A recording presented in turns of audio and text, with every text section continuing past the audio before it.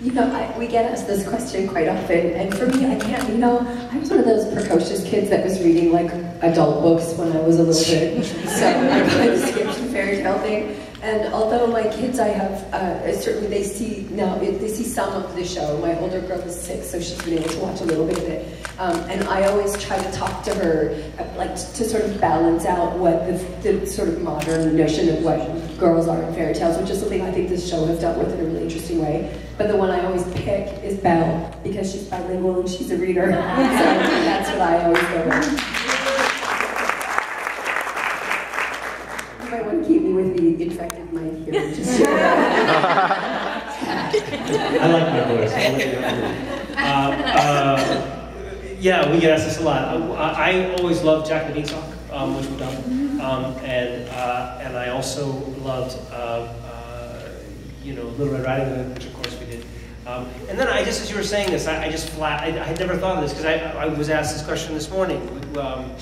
Anyway, I had some interviews this morning, but I just flashed on Samson and Delilah, which is not really you know, a fairy tale. It's more out of the Bible, but it also had sort of fairy tale elements to it. So I thought of that. But that's the amazing thing about what they've done, obviously, is that they've sort of got this canvas which is so wide that they can go anywhere. I mean, it's not the disease of the week or the, you know, the perp of the week or the dead body of the week. I mean, like, most those are generated out of... Sometimes it is the dead body of the week.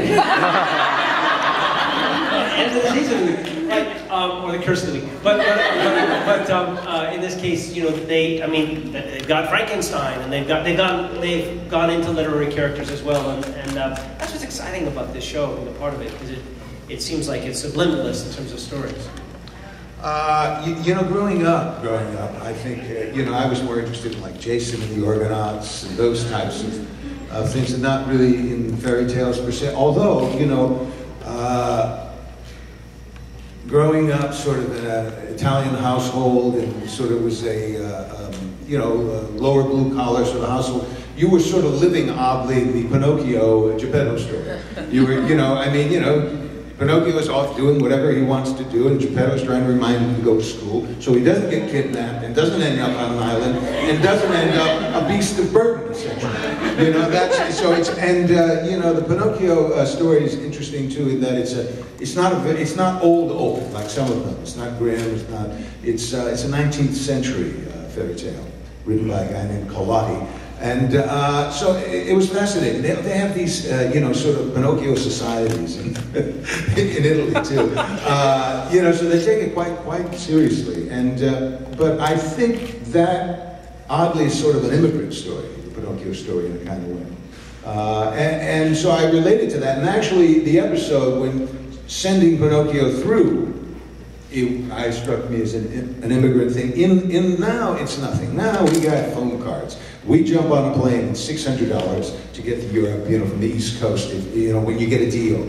You know, and I always, you know, think back, I remember when, you know, it was outrageously expensive to go. And you know, when an immigrant came to the country, guess what? They probably weren't going back.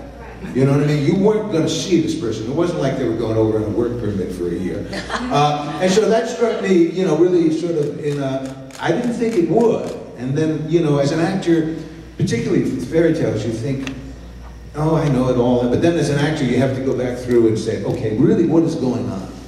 Because generally, the brilliance of this writing is that they take the fairy tale and they twist it. They never actually deal with the fairy tale. They deal with the prequel or the sequel to the fairy tale, or the implications of the fairy tale. And you have to remind yourself about that as an actor so you can go in and give it a little juice or a little something different.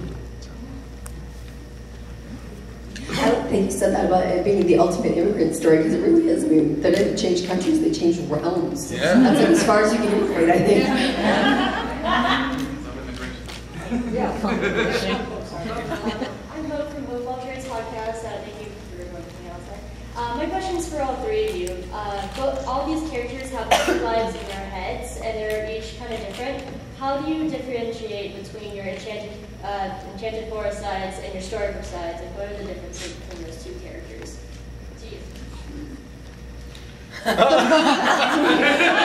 Yes. Yes, let's see.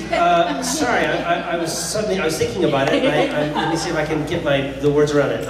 You know, look, I think that they were very clever to take someone who's synonymous with conscience and made him a therapist. I thought that was very clever.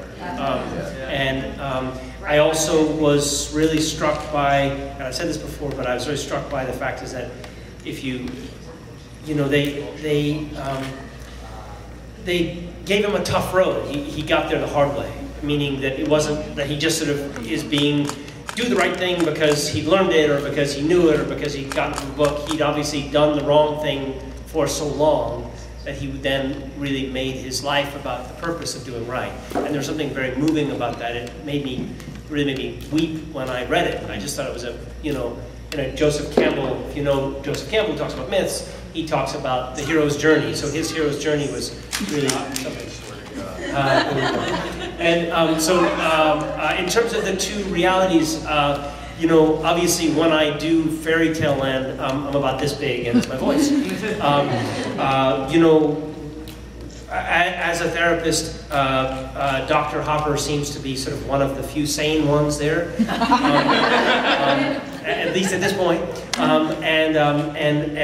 He does seem to be there to try and really help the others and help them on their journeys and really be present for them and support them, particularly obviously always concerned with Henry.